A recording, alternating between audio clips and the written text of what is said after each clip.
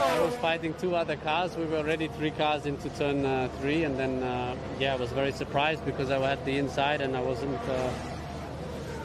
expecting Charles to try something. So I don't think there was any space, so obviously a big pity, something that we should avoid, but not much that I could have done differently. I was just taking it easy and conservative because it was already very busy. It's a hairpin, it's very tight, and just trying to place my car for the next straight. But by then I realized that I had quite some damage on the car. Do you think he was too optimistic? Well, I don't think there was pace, so obviously that's why I think we collided.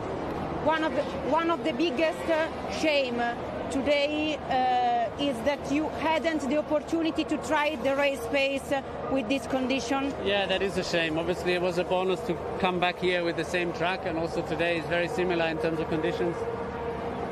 But we will not get that answer, I'm afraid. The car felt a lot better, on Friday, and back to where it was last week, up to the point where it went in the wrong direction. But it's a shame because also for the update, we would really like to get the race on the line and some laps to see where the car is, but unfortunately we will not get that answer.